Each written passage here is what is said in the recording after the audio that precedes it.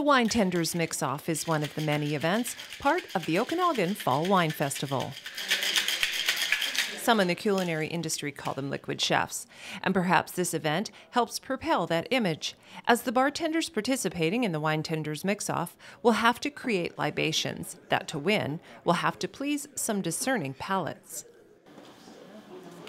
The event, though, isn't about just pouring in the right measure. The bartenders are being challenged to create cocktails using spirits and wine. Wine must be locally produced, with the spirit or liqueur also produced locally at Okanagan Spirits. Their potent potions will then be paired with food samples from their restaurant's menu.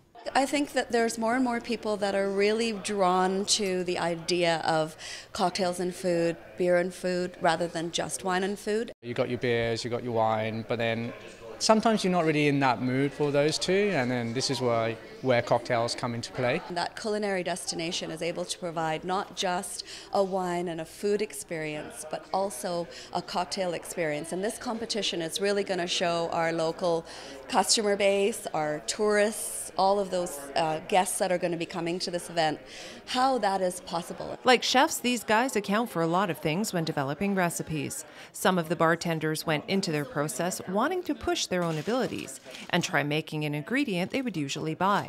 Others decided to throw in an ingredient that might raise some eyebrows, as in, really? You can put that in a drink? With competitions, I like to kind of push myself to learn new techniques, and making vermouth was like one of the first times I made it and had no idea how to actually make it to start off with. I haven't seen anyone use corn yet, not only in this competition but in the Okanagan in general and on a bunch of cocktail lists. It's been talked about, it's been an idea that's been thrown around, but I decided to use it. So I used a sweet corn that I've roasted and made a treacle with it, so it's kind of like an English molasses. Well, nobody knows what my drink is yet. But I can tell you the incubus for my drink would be the first cocktail that I ever enjoyed that wasn't a highball or a beer or wine.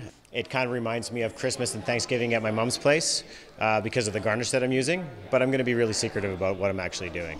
The Winetenders Mix-Off is a way to introduce attendees to some delicious and creative options, and perhaps get rid of what can sometimes be a nose-up-in-the-air attitude about what we should be drinking while we are eating. Tickets for Winetenders Mix-Off must be purchased in advance of the event, which takes place Thursday, October 9th.